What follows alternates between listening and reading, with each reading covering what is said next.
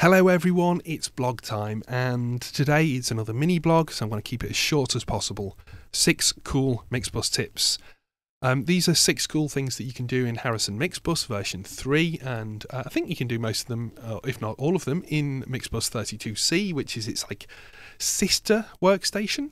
It's basically the same, but it has a different mixer based on the 32C, surprisingly.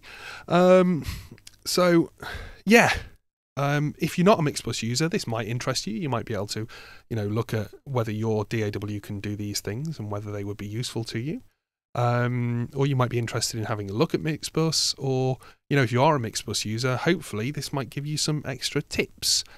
So the thing with Mixbus is, I think people ask me why I use it, and I'm using it for most of my mixing now. I think it gives me the sound that I want when I mix in the box, and when I mix on my console, it gives me all the tools that I want. So let's have a little delve into some of those tools. First up, number 1, Polarity Optimisation. So I press R and I select a little bit of drums here. I right click and say Optimize Polarity, and Mixbus does a load of sums. It's basically using 6 different algorithms to work out which settings on the phase flip for each of these channels would be the most appropriate and will give me the most overall gain.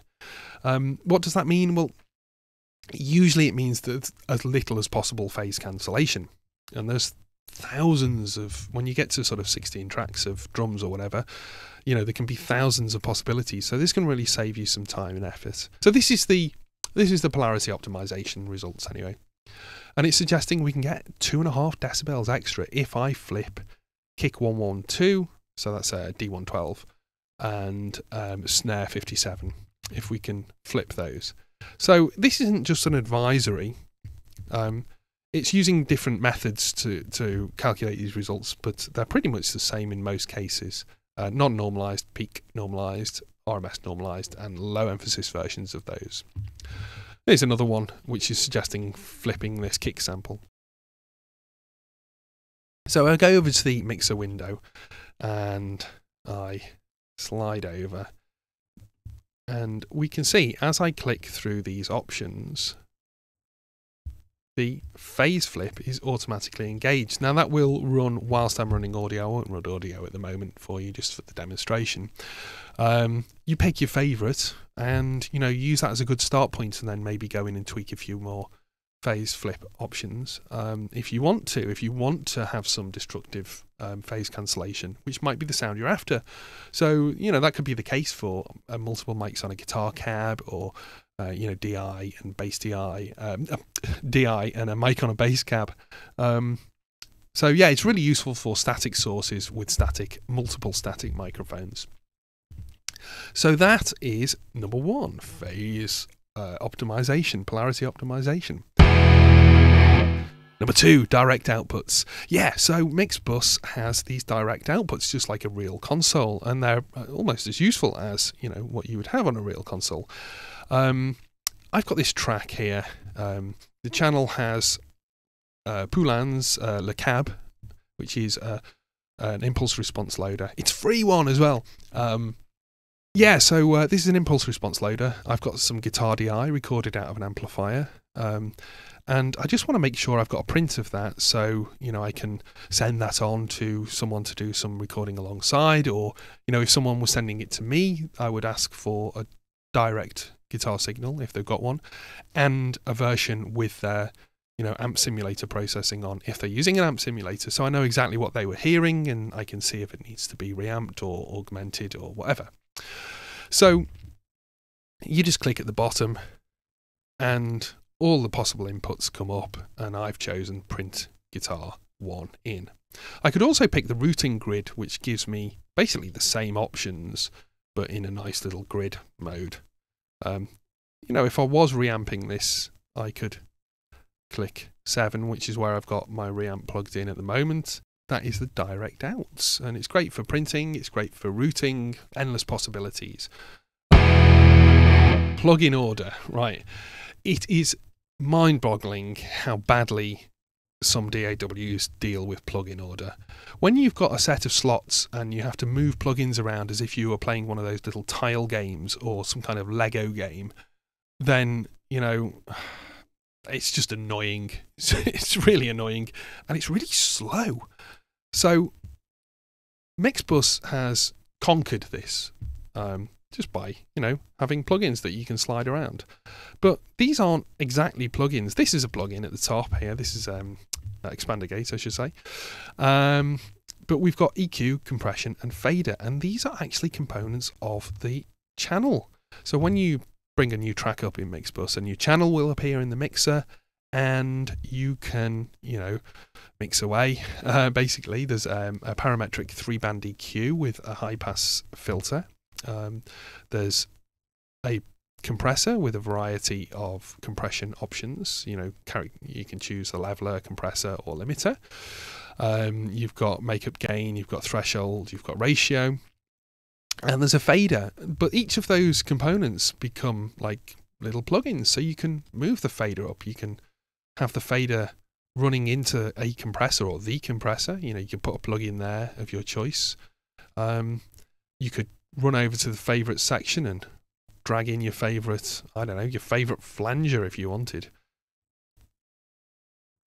You know, we could go crazy. So that's plugin order, and I'll show you a cool little tip while we're here. If you right click and say new external send, this gives you the option of making a send. Now you could use that for headphone mixes. You could use that for all sorts of things, sending to sidechains of plugins further down the line. Any way you want to send it, you can send it, basically. Let's say I want to send a headphone Q out of 15 and 16.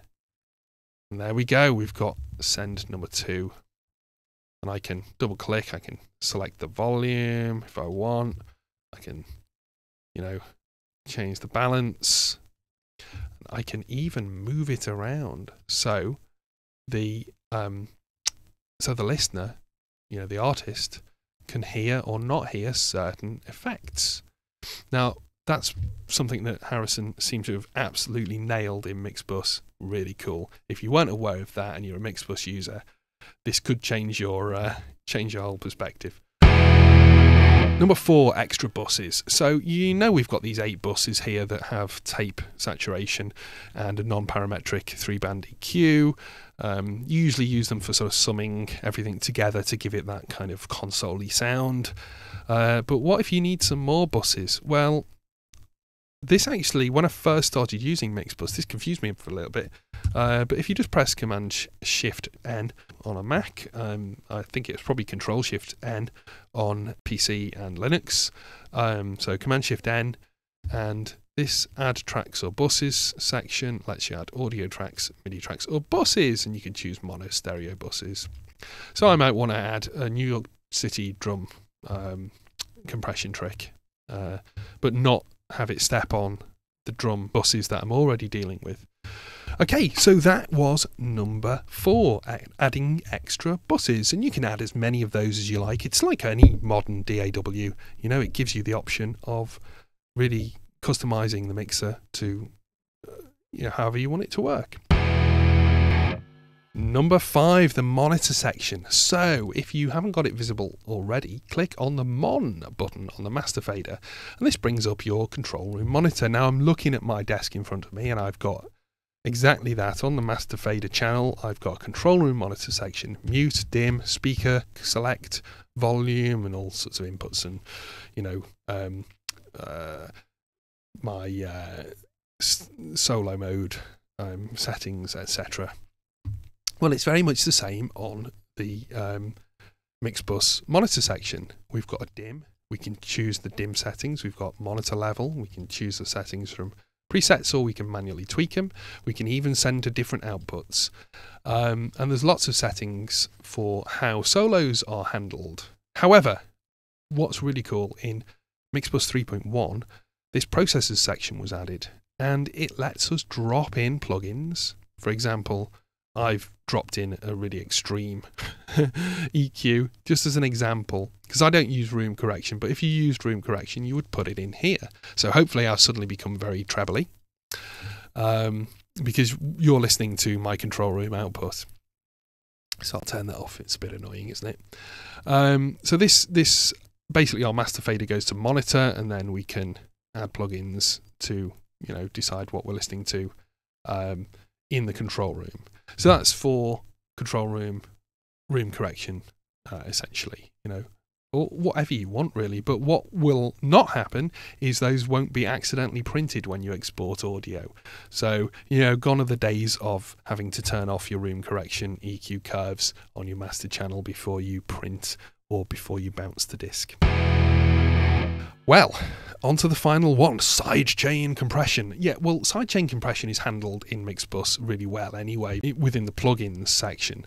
But there's another little sidechain feature in these compressors here. So on the Mixbus buses, you can select sidechain, only on the buses, not on the channels. So I put it on my bass bus. There's only one sidechain on the desk, as it were, but it's quite useful because I just send from my kick drum track and I just have it so it ducks the bass down a little bit. So if you find a wide channel, you can double click on the name to make it wide, and you zoom in, you'll see whether the channel is feeding the sidechain because of the small red arrow. If the red arrow is highlighted, it's feeding the sidechain.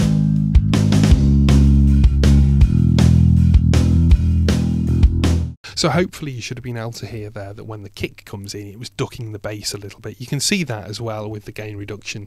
I'm not sure how well the meters are picking up on the recording software for the screen record, but it just gives a little bit more space because the bass is obviously taking up a lot of low frequencies, and we want to add that as a percussive element. We want some low frequencies on our kick as a percussive element.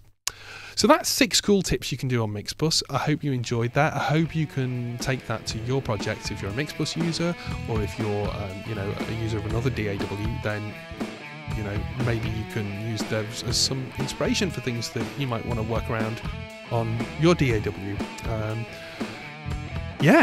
Take that away. Hope you enjoy it. Happy recording. I will see you next time.